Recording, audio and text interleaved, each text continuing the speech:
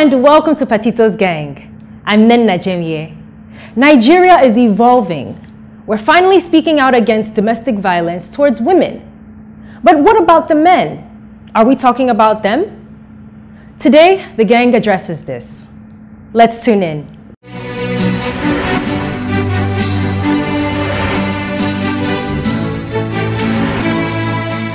Domestic violence and gender challenge has become a very serious matter in Nigeria. Not only in Nigeria, but in Africa. And the world is crying for gender inequality, gender balance, and the rate of men being showing more aggression towards their spouses, and also the women folk too. Some men have been beaten up by their spouse, and so the thing is growing by the day, and that's why even the Lagos state government, the Nigerian government, and some other states are, trying to see what they can do to enact laws against, domestic violence, and people are now coming out openly to talk about it for cultural reasons. Some other people are still holding back. From talking about it. People are being encouraged. So these are the issues. How do we deal with this? What is the role of the media, different agencies, the NGOs, all that? In this fight against domestic violence. Yes, and that's what we're discussing. Ethel, you're an expert in this gender thing. And we can see at the gang we respect gender too. Wow, it's a huge one. I don't know what to say, but it's getting terrible. I'm talking about gender challenge with respect to domestic violence. Initially, in this part of the world, talking about Nigeria in particular, domestic violence, when you say domestic violence, it usually meant violence against the female. Yes. That's talking about the spouse that is female. But in recent times, at least in the last 2, 3, 4 years, it hasn't been the case at all, because now we have women being violent against their male spouse and vice versa. So I don't know what we are going to do about this, but I must thank the media. The media has really come to play an important role now, because before now, culturally, we couldn't talk about it as females, most especially. You can't say your husband slapped you or your husband kicked you, but with the media, the social media, print media, whatever form of media, women have been able to come out more to talk about domestic violence. And to talk about this, the recent incident in, was it Abuja? Yes, Abuja. Where Lagos is the most recent. We have an Abuja where a male was killed. A male was killed husband. Because the wife saw a text message from a female. Allegedly that he was having an affair. She could not confirm it, and in a fit of anger, she killed the man. I don't think any human being ought to act like that at all. There's something trending. There's a woman that's into an NGO. She said, "Live and live. Live as in walk away and be alive." Okay. That's what. Live and live. Live and live. That's Josephine Chukwuma. So that's her name. Said, "Live. If you think you're angry and you can't take it anymore, why not walk away? Take a walk from the marriage." I think it's not a do or die affair. This domestic violence thing that we're talking about, like she said, is beginning to come to the public space. People are beginning to talk more of it, but it has always been. But it's been aggravated in recent times because of the economic situations. People are aggressive because of the challenges they have. Men can't be able to meet up their responsibilities. The female spouse are not getting what they're supposed to get. And of course, gender in itself is about roles. The roles the man is supposed to play, the role the woman is supposed to play, the expectations of society on the male, the expectations. So when the males are not able to fulfill their expectations, and sometimes they transfer the anger, it's a transferred aggression to their females, their wives, and the wives also, because of they are not able to get all they're supposed to be expecting, from their husband. So there's issue of transferred aggression. The females are being aggressive towards their husbands. Meanwhile, it is not immediately the husband not wanting to do what they're supposed to do. society has made it difficult for them to live up to the societal expectations of them. And the female, their wives probably did not understand it. And even so everybody is transferring aggression on each other, and the society is losing for it. So I will just take it from completely. I mean, I think there are very many aspects of domestic violence, but I think one of the things is that we can't ignore the cultural representation and expectations, where a male child is brought up believing he has a right to do certain things. And what I would say is, if you do not raise the boys to be men, it is much harder to fix broken men. You need to understand that as a male child, from childhood, you need to teach boys to respect not just themselves, but the female sex. Absolutely. You also teach women to understand their roles and their rights, and not just roles, rights, and responsibilities, but the authority they too have. There is no reason for that one gender should superimpose its will on another gender. There is no reason, and that's how we need to raise our children. Because once they grow up without understanding that, I've heard of people who are male who believe if your wife does something really bad, it is okay to hit her. It is sometimes even cultural, and some certain religions approve of it. Yes, so you need to understand that that is a cultural issue, and these same people will tell you gender violence is wrong. You ask them what goes on in their house, they tell you no, that's different. So you need to bring it to the fore of everybody's mind, that the fact that you are treating somebody different in an aggressive way because the person is of a different gender is wrong. Full stop. And we must also bring to bear that domestic violence is not necessarily physical. Yeah, sure. It's not physical in all aspects. And before it becomes physical, it is first of all emotional. There is an abuse, there is an emotional abuse. Because domestic violence, going back to the definition, is like somebody trying to take control in a relationship in an abusive manner. You're trying to bring the other person under. First, you start talking down on that person. Maybe if it's female, you didn't even come from a good background, talking to the man. You don't even have money. I don't know what I saw in you. Yeah, because I remember my former life, in the media. Yeah. There was a place I worked, and this man used that emotional and psychological violence against some of the staff. And when the man calls you for a meeting, it's like, who even brought you up? Your mother did not give you home training? And you're like, you see, when he calls us for a meeting, nobody is able to say anything. Exactly. And he transferred that to his own home. And the wife came from a well-to-do family in this country. But she could not do anything, even to use the phone in the house. Why? Who told you to touch that phone? Even when the wife, at the point he was living in the wife's family house. But still, this man was a terror to everyone. And, when the man died, it's like this liberation. The wife, she gained her freedom and began to do what she couldn't understand what happened to her. And this is where the system needs to rise up, because people who suffer abuse will almost always be intimidated. It's not going to be easy for them to stand up, especially where you see a home where the woman has been brought up, and it happens rather frequently where we raise women to be under men. And you see people pray that, I hope you marry a good man. I hope you become a first lady. Why can't you raise her to be an independent person? And then at the end of the day, you raise a man in a certain way and he looks down on his dependent. It's not supposed to be that way. Exactly. Now, if he turns around to abuse her and she reports, what is our law enforcement's attitude towards domestic violence? What is the judiciary's? So you need to understand that if these people come out, you cannot resolve it. You need to take affirmative action and allow the abused person to be able to be independent. Because if there's no independence, the abuse will not stop. I think the issue is that there's a fundamental abuse of women. Initially, women are regarded as second-class citizens.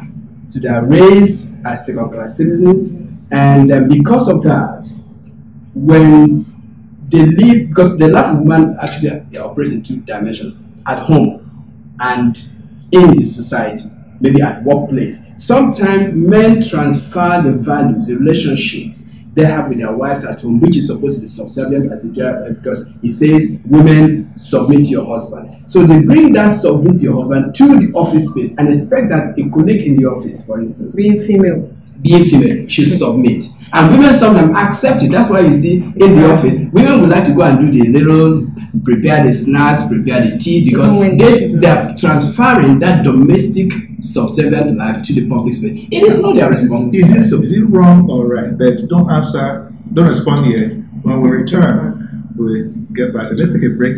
We'll be right back.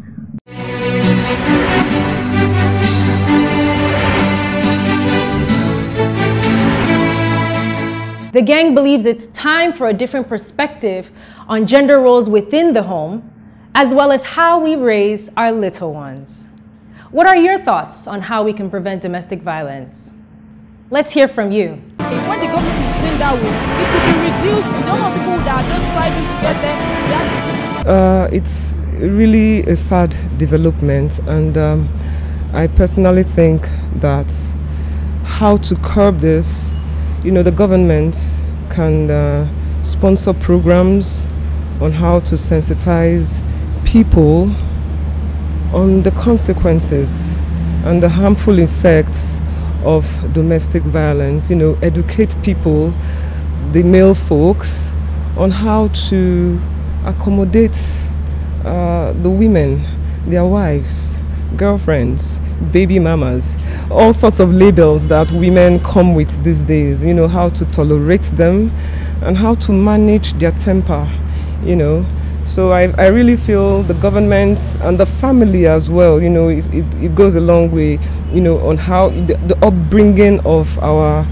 brothers, husbands, how they can, relate better with family members. And also it's not, the victims are not always women. The male folks, I've also heard of men being raped, even though the percentage is really very little, but they are also victims as well, So there are lots of factors that play, that play out in domestic violence. There are a lot of things are happening, many things are happening in Nigeria today, bad things. You see all our girls, most of them are half naked, going on the streets. When you ask them, they say this is a modern time, this is our own time, global time. And most of them, their parents are seeing them. They don't talk to them. Rather, sometimes they will tell them that they should, when you're coming back, bring something for me. Why are you talking like that? You are introducing your girl to a private harlot. Are you getting my point? Instead of you to tell your girl, where are you going, ask, caution her. Give her time to come back. And when she did not come back that time, you punish her. Are you getting my point? Gearing up for the 15th CVL Annual Lecture and International Leadership Symposium. We need to reorganize our educational system. The educational system must reflect the new realities of the 21st century. Our young people are much better than we give them credit for. And they want to change their country, and they are committed. The new tribe of Nigerians is necessary. It is that new tribe of Nigerians that I think we all should belong. That tribe that doesn't know the north or south or the west, or doesn't even know religion. Just the Nigerian, the great Nigerian. Join the Center for Values and Leadership on February 6th, 2018 as we discuss the theme, Leadership and Performance in Africa, the challenge of the continent's economic competitiveness. For sponsorship and advert placement, contact Modestus +234 80 3474 6919, muolu@cvl.com.ng, James +234 8146 286645, jebube@cvl.com.ng. To register, log on to www.cvl.com.ng.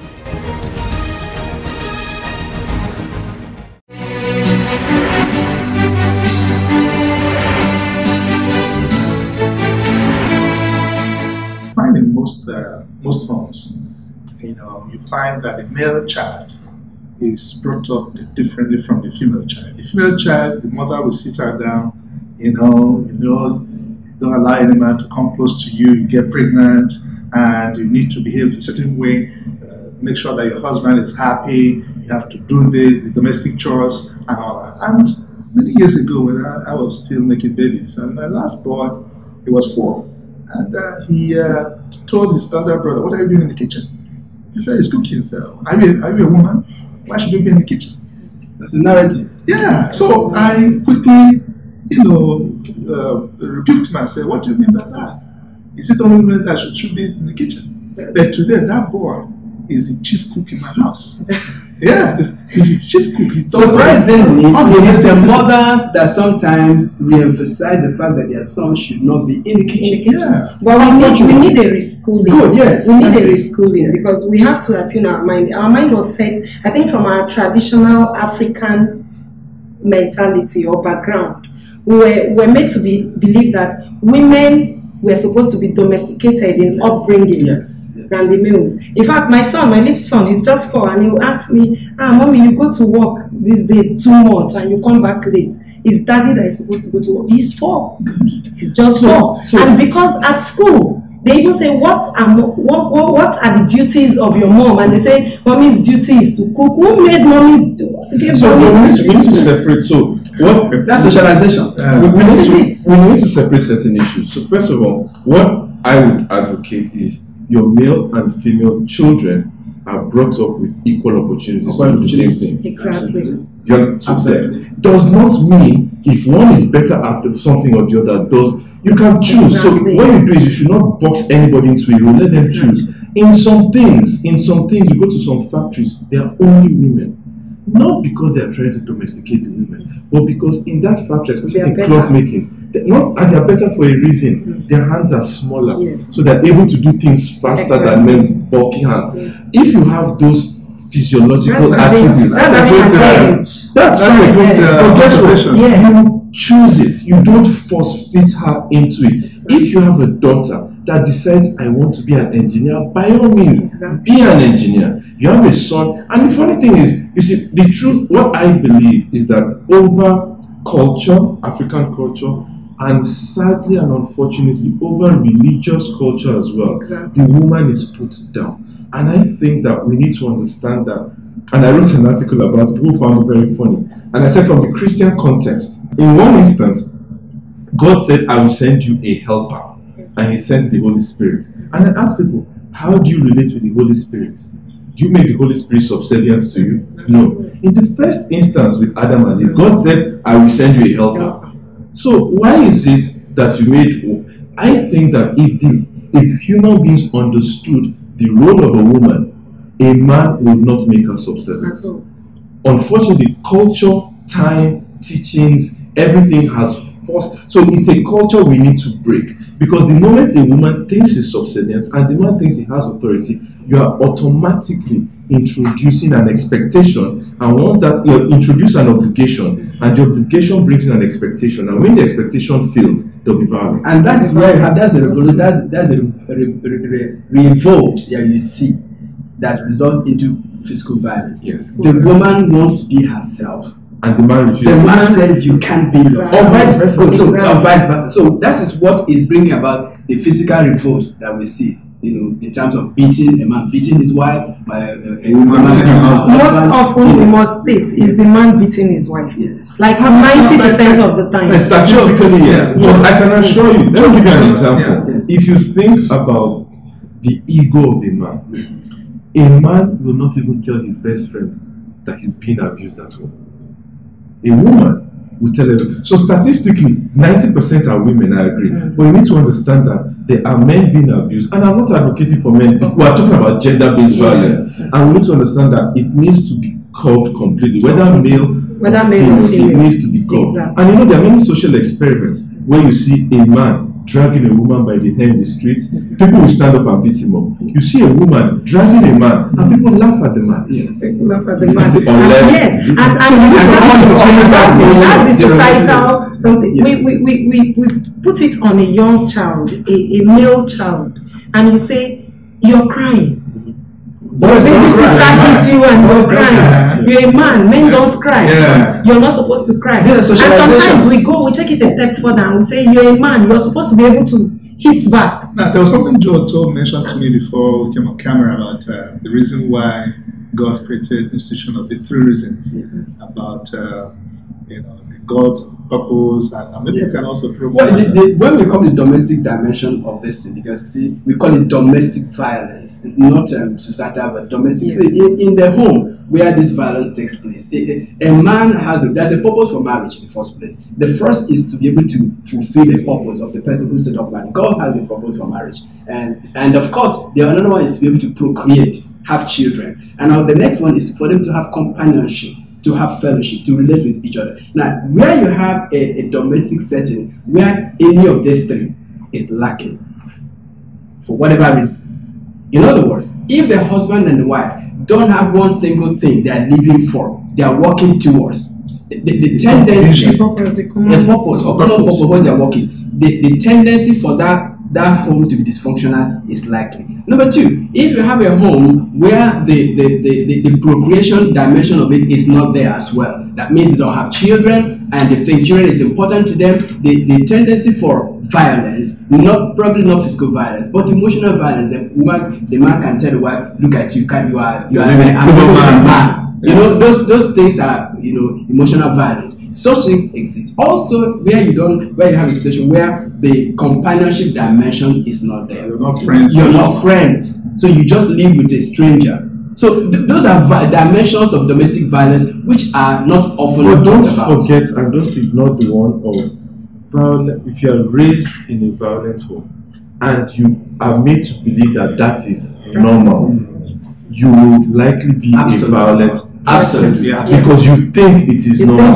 So we need to find a way to. That's why I started by saying you need to train boys on what it means to be a man. And being a man does not mean you don't cry. Yes. It does not mean it does not mean that you have the right to hit anybody, male or female. It does not mean you shouldn't cook or clean your house. It does not mean any of that. Teach a male child to be as responsible in the domestic environment as you teach a female child. If a female child carries a broom, a male child should carry a broom. Now, a male child wants to change a tire, teach her to change it. She may not have the physical strength, but she should know what to do. So she should see herself. And I tell people, we all seem to confuse the concept of equality with similarity.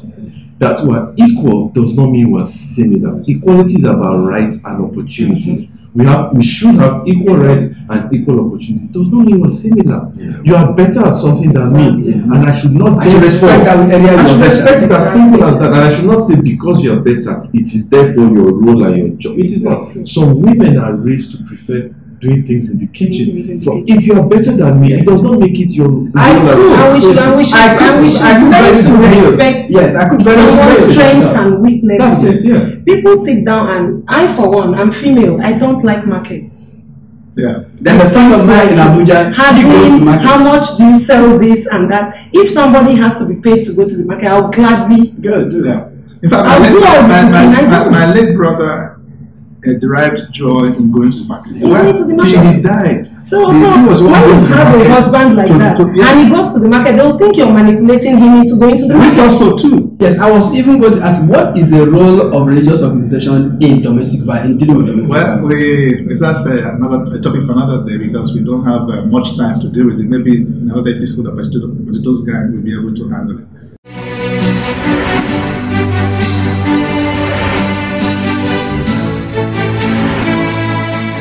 To recap, balance, communication, and respect for the opposite sex are important when it comes to reducing domestic violence. And remember, we all play a part in turning the tides. Well, that's all that we have time for today on Patito's Gang. Thank you for joining us. We hope that you found today's episode to be informative and enlightening. Join the conversation. Follow us on all our social media pages displayed right there on your screen. I am Nenna Jemie. And until next time, take care and be well.